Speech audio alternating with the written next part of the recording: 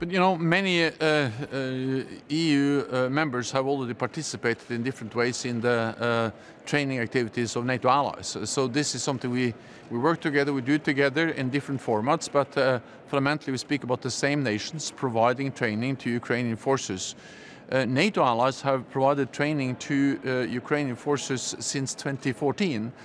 In particular, the United States, the United Kingdom and Canada have conducted significant training in Ukraine since the legal annexation of Crimea. But also some EU NATO members have been part of these efforts.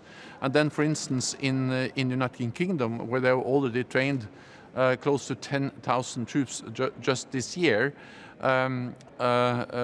we have Denmark, we have Sweden, we have the Netherlands, we have several other EU members that are also NATO allies participating in those training activities, together with other partners of NATO like New Zealand and Australia.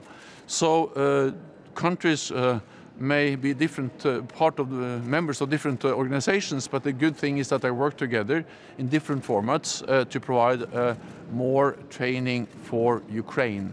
So therefore I welcome the EU efforts. It will complement the efforts by NATO allies that has taken place over several years. Of course, also NATO allies stepped up after the invasion, but tens of thousands of Ukrainian troops have been already trained by NATO allies, and this has helped the Ukrainians to stand up against the Russian invasion.